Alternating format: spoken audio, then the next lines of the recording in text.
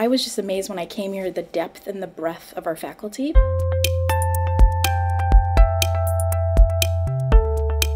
They're really student focused. They understand what we're going through. They know when we have interviews. I think it's always a thing with students when they first come in. They're very nervous to talk to professors or go talk to them one-on-one. And then once you do it once, you realize how much they care and how much they want. Like they love meeting with students and helping them to understand the broader picture. For me, just to have that one-on-one experience and time with them to go to their office hours and chat with them about what interests me coming from the workforce, it was just a wonderful opportunity. All of the homework you're doing is very practically relevant to your field.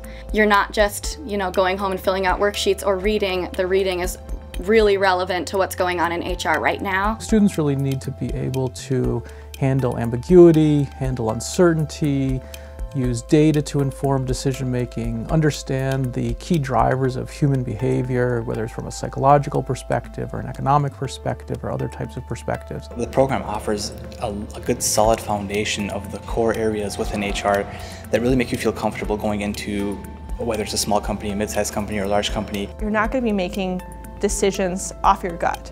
You're going to be making decisions based on evidence from your professors, and that they teach you how to look for evidence, they teach you how to find research and how to incorporate it into your work. It's not just, here's how to pay people, here's how to design a compensation policy, but get at the deep thinking that underlies why and what are the pros and cons from taking different approaches.